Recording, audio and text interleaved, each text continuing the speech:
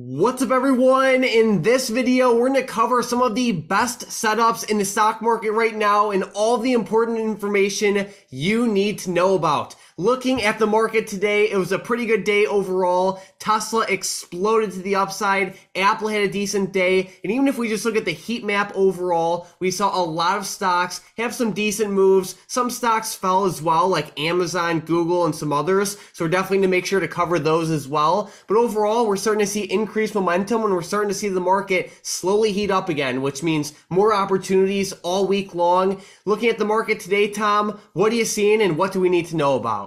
Yeah, it was a very crazy day today, Mike. Very early on, we saw a big explosion to the upside, and it looked like a lot of stocks were going to be, starting to run back up. We started to see like Apple push back to the upside at open, and a lot of stocks had some very big explosions. But a lot of these stocks that exploded ran right up into very key resistance levels, and the S&P 500 is sitting right on $400. We actually ran up slightly above 400 today. It looks like on TradingView, they're looking like it got up to like $400.22. That's why it's always important to give or take, maybe 25 cents whenever a stock is $400 with the resistance. But you can see that major resistance up there at $400, Mike. This is going to be very, very important for the next few days and few weeks going forward, in my opinion. Even if we end up breaking 400, it might end up holding up as a very big support. So $400, Mike, is going to be huge. We did have some earnings today with United Airlines. Looks like they're popping up a little bit in after hours, and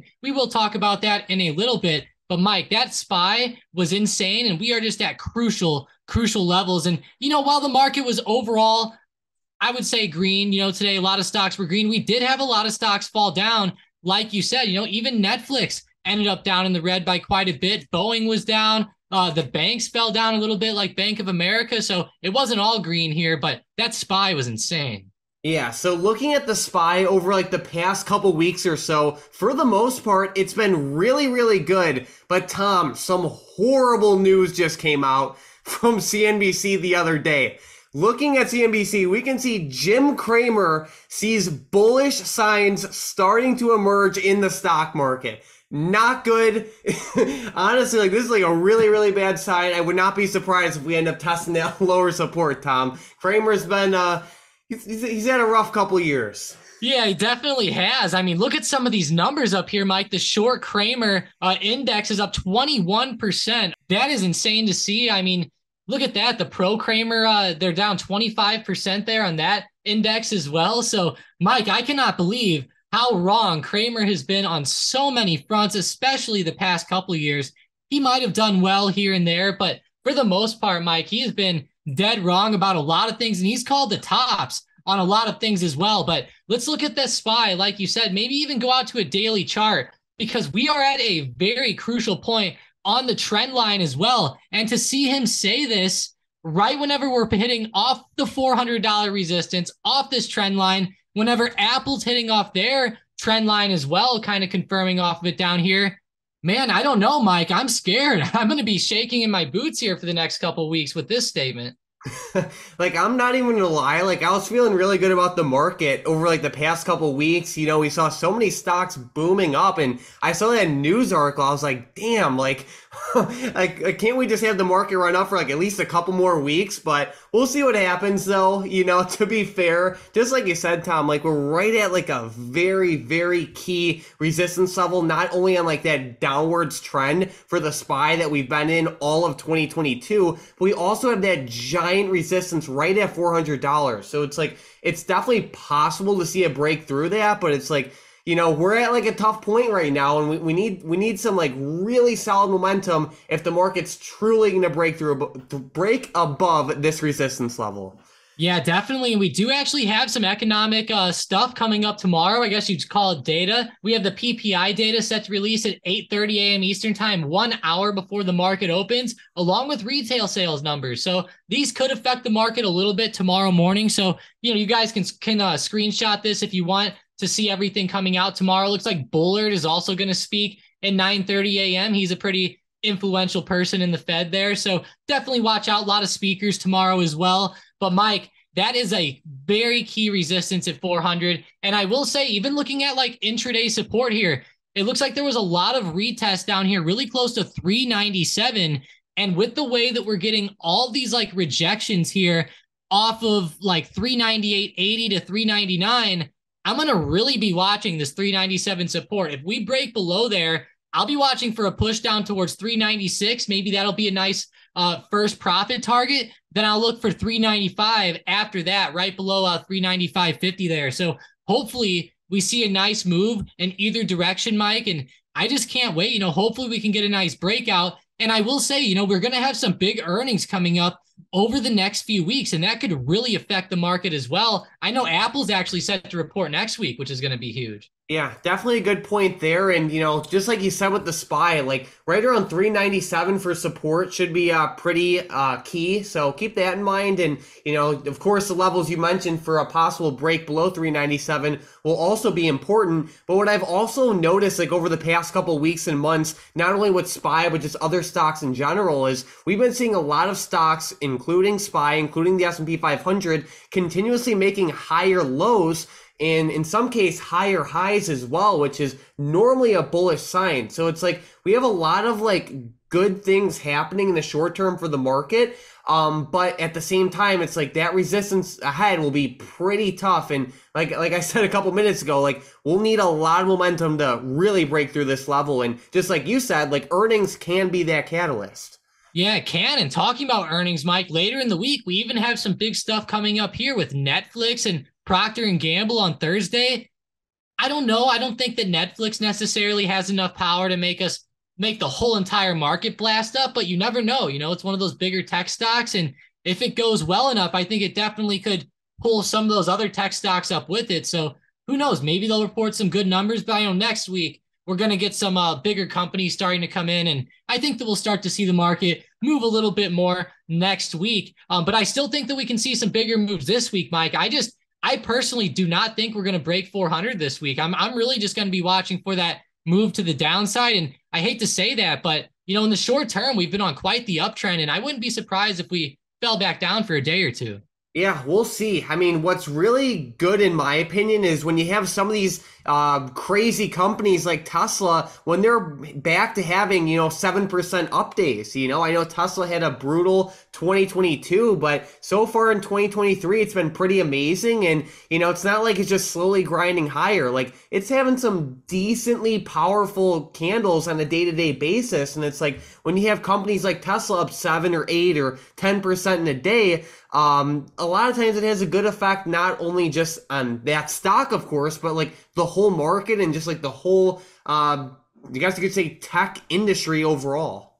Yeah, exactly. I honestly thought the market would be up a little bit more today, Mike, because that was a very big breakout with Tesla. And man, there was so many stocks in the green, but when I go back and I look at that heat map, man, there was also a lot of red, especially like in the financial sector. Amazon and the retailers were red. So while we did have some of those tech stocks like NVIDIA and Tesla up so much, I guess the other ones just kind of hindered it a little bit today. But I would say overall, even on the SPY, it was an okay day, Mike. I know we ended up red in the end, but early on there was a lot of positive momentum up into that resistance. And I know a lot of traders actually got in on some calls pretty early on. I know even like Christian banked on some Apple calls there at the beginning. There we go. So what else do we have going on in the market, and what do we need to know? Yeah, let's go ahead and talk about maybe UAL, Mike. I know UAL is actually a pretty big stock. They had some earnings today in after hours. They ended up beating quite a bit on that EPS. They came in at 2.46 versus 2.10. The revenue also beat by 0.2 billion there, Mike. So not too bad. The revenue came in at 12.4 versus 12.2. And it looks like that they're actually doing better because they're seeing increased demand, Mike, even though that the rates or pretty much the cost to travel is going up.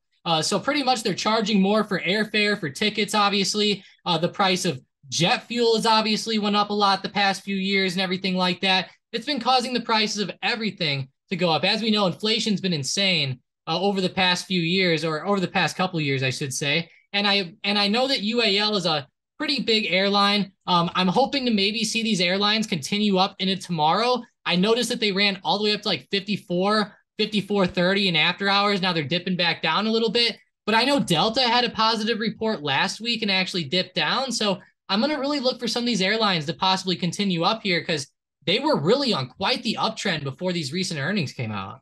I'll tell you, like I've really been considering UAL for a short position, like a short-term play. You look at it on a daily chart and it has ran up like better than any other stock for the most part over like the past 2 weeks or so. It has lows right around like $37 a share from the start of 2023, and it has highs all the way up to like 52.50. So it's like that's a really big run up in such a short time span, and these intraday candles have been pretty strong too. So it's like it has a ton of momentum right now, which makes me not urgent to get into the trade, but it's like definitely on my watch list for like a potential short play. Yeah, and they just had these positive earnings, and as we know, the earnings can they can honestly go crazy. Sometimes stocks fly up with good earnings, and sometimes, like in this case, Mike, with UAL, we might see them fly up here for a day or two and then start to come back over just because it's getting so overbought, and some sellers might start to, sell as we get to some of these key resistances like $55 and then up here around 60. I'll definitely be watching some of those bigger levels on UAL. And then, Mike, we also still have some big stuff that came out with Apple today, believe it or not. I will say they had some new stuff come out with their MacBook Pro, and they announced their new Mac Mini, which is very interesting. They're going to have support for the new M2 chips with these computers. Apple stock did pretty well today, Mike. I didn't really see this news, make them explode up too much or anything. It seemed like they overall kind of followed like the SPY, like they flew up early on, then kind of consolidated, but they did close up a lot better than most stocks today. Just be really careful. This like 137 resistance and then 140 is going to be pretty huge. All right, sounds good. So now I want to get into some good setups for tomorrow and the rest of the week. So one stock I've been watching very closely is SE. So this company had some pretty crazy trades with it lately. Around $3 million went into the 70 strike call options for February. Basically, we have some whale betting that this stock is about to boom in the short term. It's oversold on the daily chart, and it usually has good runs. And what I really like about it in the short term is that the momentum has been really awesome, and it's moving up even when some other stocks are kind of just flat or even struggling a little bit. So overall, it's one of the top stocks on my radar for the short term, and it's definitely being watched to the upside. Yeah, I love all these stocks right now. They're all flying up and they just have so much momentum right now. Like SE is another one, just it's had so many amazing green days in a row here. Hopefully it can keep up this momentum and keep pushing higher. It definitely kept going today. I'll be honest, Mike, I've been waiting for a pullback out of a lot of stocks, but they keep proving me wrong, and they just keep going up here. There's been some amazing momentum in the market over the past couple of days. But my first stock's actually going to be Apple, which we actually just talked about a little bit. But I just want to mention with Apple, they just ran up a lot today, and the SPY hit a major resistance at 400, and Apple is bouncing right off of a key trend line that I've been watching for a long, long time. This trend line has actually been kind of like working out.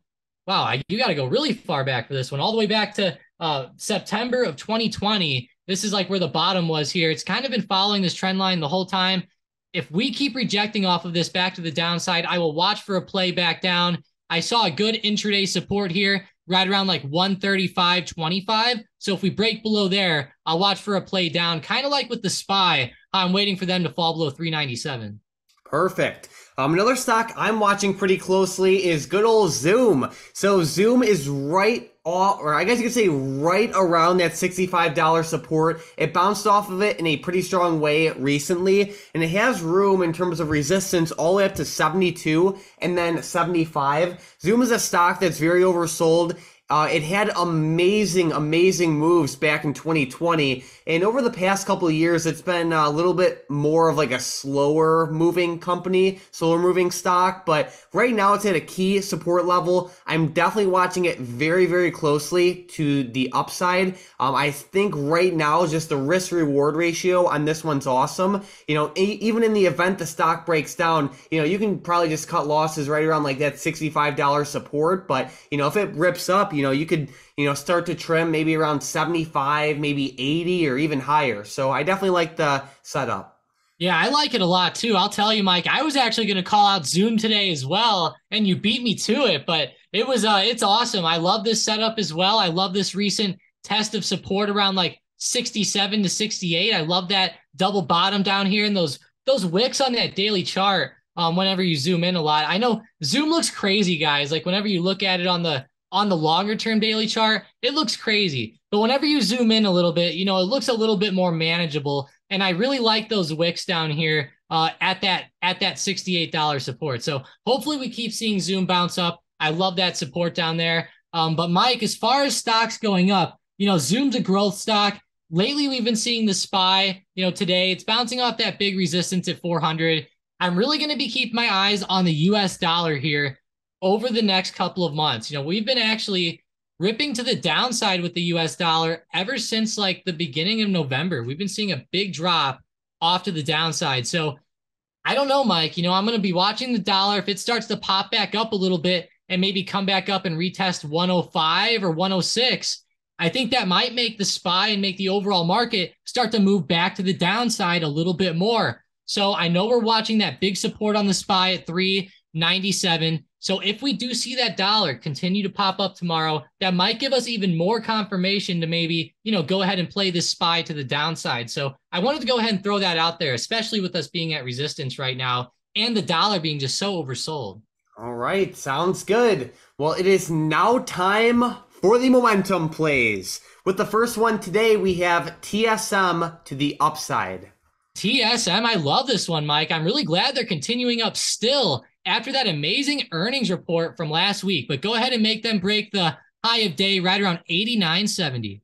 All right, and then with the last one, we have SQ or block also to the upside. Good old square here. That was a very explosive close. Some of these growth stocks did amazing today, Mike. Go ahead and make them break out above 75.25. All right, now with the last one, we have Tesla, but we need both directions. TSLA, another very explosive move, Mike. Mike, do you not like Tesla or something? Why are we doing both directions today? Let's go ahead and do 132.50 to the upside. And I'll say, Mike, if they fall back under 130 even, that could be a really good opportunity too. Yeah, so Tesla's been crazy, as we all know. It's definitely one of those volatile stocks. But actually, Tom, what I like about Tesla, especially like more than any other stock, is like Tesla it's very rare for Tesla to have a day where it just does nothing, right? So it's like either it just explodes to the upside in a crazy way or it just tanks down brutally. So like that's like what I really, really like about Tesla than like any other stock.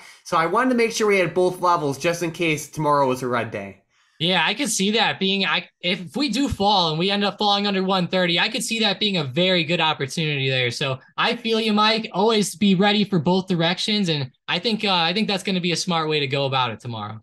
All right, there we go. So we're watching Tesla for potential day trade to the downside tomorrow, only if it breaks below the level Tom listed. We're also watching it for that potential play to the upside tomorrow, only if it breaks above that upside level. We're also watching SQ and TSM for potential day trades to the upside tomorrow, only if they break above the levels Tom listed. But it is now time for the big money $2.4 million trade of the day. We are looking at QTRX. QTRX. So basically, this is a healthcare company. Someone put $2.42 million into the $12.50 strike call options for February 17th of 2023. This is a bullish trade where the smart money wants the stock to go as high as possible. The higher the stock goes, the more millions they will make. Looking at the stock in the short term,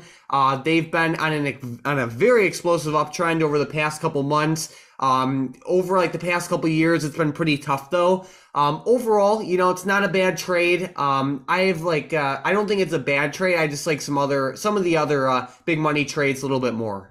Yeah, I mean, there is a lot of money in this though, and I will say it is in the money as well, which is nice. They're in that 1250 strike, which is good, and there's 2.4 million in here, so it looks pretty good. It does worry me sometimes these pharmaceutical stocks or biotech stocks, they can go insane, Mike. I know sometimes if these insiders know that maybe they're going to be releasing a certain drug or maybe some new therapeutics or something like that, then then we might start to see, this stock start to maybe gap to the upside or have some big moves or something. So who knows? I'll definitely be keeping it on the radar though until we get to maybe the beginning of February, maybe, February 10th or something like that. Then I might quit watching it. But I think it's definitely worth the watch here, especially considering how short term this is too. It's only like a month out right now, which is pretty crazy. You know it. And if you guys want to get access to these big money trades every single day before the market closes, definitely make sure to check out that first link in the description and the comments down below. In addition to that, you'll get access to our sniper bot plays, our hybrid bot plays, swing plays, a great community with a bunch of great people and traders in there, and a bunch of other tools that you won't find anywhere else. So definitely make sure to check out that first link in the description and the comments down below. Our sniper bot's been doing great so far. Today, even the free sniper bot play was alerted. It was an Amazon put play, alerted at $222 each, and it popped all the way up to $297 each. So definitely make sure to check it out. It's going to be that first link in the description, in the comments down below. It's great if you're into short-term trading, especially options trading. But Tom, back to the video.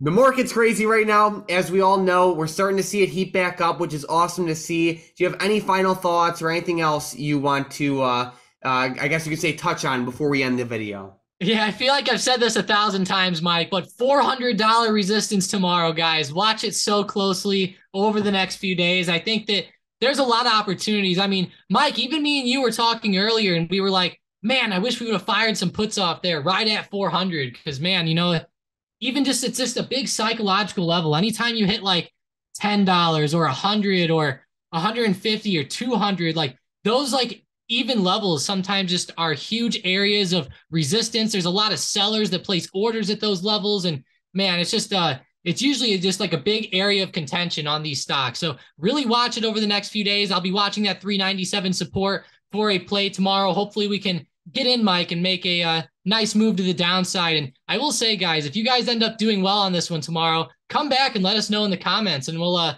see how maybe some of your plays went. There we go. Also, I want to give a giant shout out to today's member of the day, Yardens, in the StockedUp Discord. Thank you so much for your activity. Tom and I really appreciate it, and make sure to keep it up. But overall, tomorrow should be a pretty good day. Like I said, we're starting to see some increased volatility, which is always awesome to see. If you guys are new to the channel, make sure to subscribe. When you subscribe, you'll see our videos more often. And definitely make sure to check out that first link in the description in the comments down below for daily short-term options plays. Besides that, let's have an amazing rest of the week.